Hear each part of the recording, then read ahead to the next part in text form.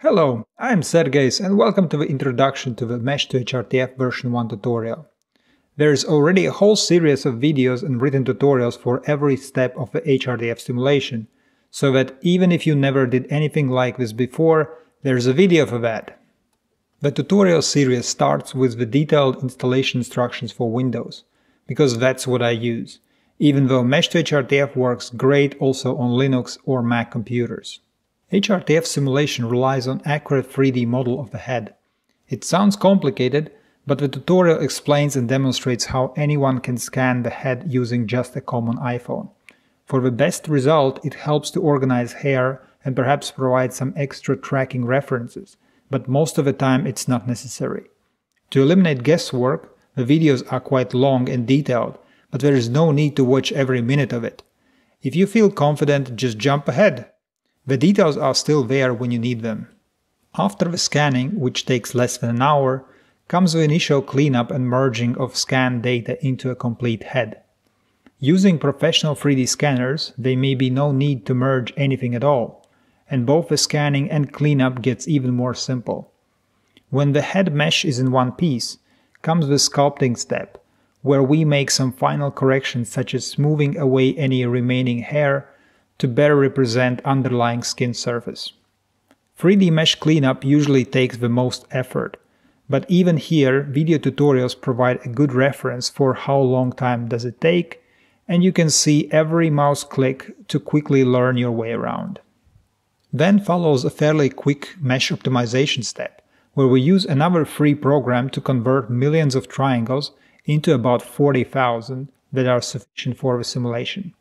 When the mesh grading is ready, we import the left and right side meshes back into Blender, mark where are the ears, and export the simulation project. Exporting can be done by manually filling in all the options using a graphical user interface, or there is a convenient script that does it even faster. Then you literally need to double-click on one program and come back when the simulation is ready. Typical simulation can take under 3 hours on a computer with 64 GB of RAM and 16 cores, but it's possible to use any Mac, Linux or Windows computer with at least 16 GB of RAM to run the simulation, and eventually it will be ready. When the simulation is ready, we drag and drop project folders and double-click on one more file to run post-processing. About a minute later, you will get your SOFA HRTF files. That's it. In practice, there are additional details that are good to know, primarily because we are all making mistakes and end up diagnosing where things went wrong. You can see me fixing my mistakes while making the tutorial as well.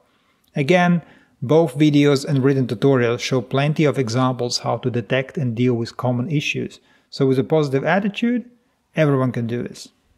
When your HRTF and HRIR SOFA files are ready, you can check out SOFA application notes to get your first ears-on experiences with your SOFA file.